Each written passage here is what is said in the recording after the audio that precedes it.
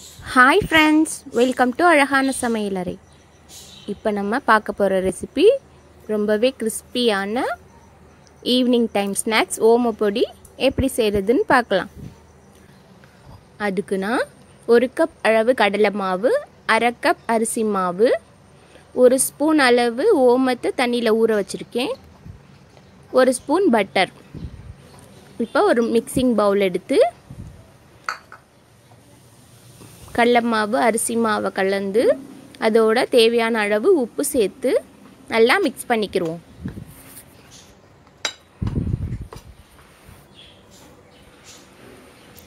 மாவை நல்லா மிக்ஸ் பண்ணதுக்கப்புறம் எடுத்து வச்சிருக்க பட்டரை சேர்த்து நல்லா மிக்ஸ் பண்ணிக்கிறோம் மாவோட. நான் ரூம் டெம்பரேச்சரில் வச்சுருக்கேன். ஃப்ரிட்ஜிலேருந்து ஒரு அரை மணி நேரத்துக்கு முன்னாடியே எடுத்து வச்சுட்டேன் ஃப்ரெண்ட்ஸ். அதை சேர்த்து நல்லா கலந்துக்கிறோம். கட்டி இல்லாமல் கைகளால் நல்லா கலந்துக்கிறலாம். கட்டி இருந்துச்சுன்னா நம்ம இடியாப்ப கட்டையில் வச்சு புழியையில் ஹோலை அடைச்சிக்கிறோம்.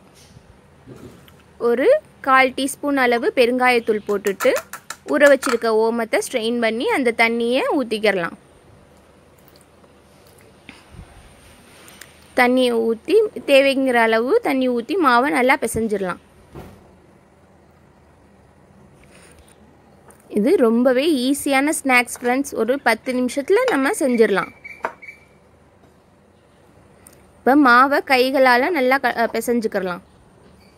சப்பாத்தி மாவை விட கொஞ்சம் இலகலாக பிசைஞ்சுக்கிடுவோம். அப்போ தான் பிழியையில் ஈஸியாக இருக்கும் ஃப்ரெண்ட்ஸ். இடியாப்பக்கட்டையில் வச்சு பிழியையில் இல்லைன்னா கொஞ்சம் கஷ்டமாக இருக்கும் மாவு டைட் ஆயிடுச்சுன்னா. அதனால் பார்த்து பிசைஞ்சுக்கோங்க ஃப்ரெண்ட்ஸ்.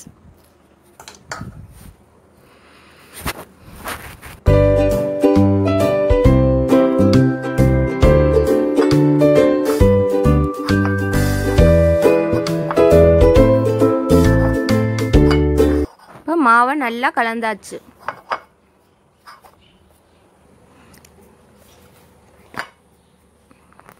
இந்த அளவுக்கு இருக்கிற மாதிரி பார்த்துக்கோங்க. இப்போ இடியாப்ப கட்டையில் போட்டு நம்ம ஓமப்பொடி பிழிஞ்சிடலாம். எண்ணெயை ஹீட் பண்ணி வச்சுருக்கேன், அதில் பிழிஞ்சு விட்றலாம். எண்ணெய் ஹீட் ஆயிடுச்சான்னு பார்க்குறதுக்கு லைட்டாக கொஞ்சமாக போட்டு பார்த்து இப்போ எண்ணெய் ஹீட் ஆயிடுச்சு.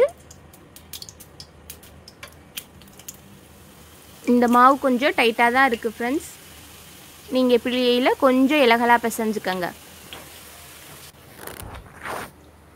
இது டக்குன்னே வெந்துடும் ஃப்ரெண்ட்ஸ். அதனால் பார்த்து ஒரு பக்கம் வெந்தோன்னா அடுத்த பக்கம் திருப்பி போட்டு டக்குன்னு எடுத்துருங்க. இப்போ அடுத்த தடவை பிழிஞ்சு காமிக்கிறேன் பாருங்கள்.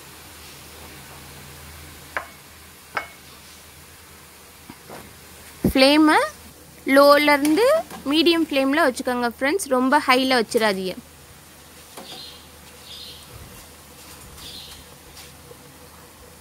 ஒரு 2 நிமிஷத்தில் ஒரு தடவை பிழிஞ்சது வெந்துடும். நம்ம டக்கு டக்குன்னு செஞ்சிடலாம்.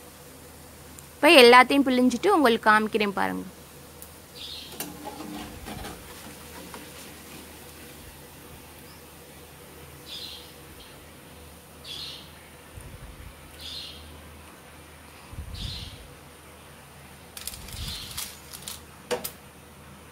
இப்போ எல்லாமே பிழிஞ்சிட்டேன் ஃப்ரெண்ட்ஸ்.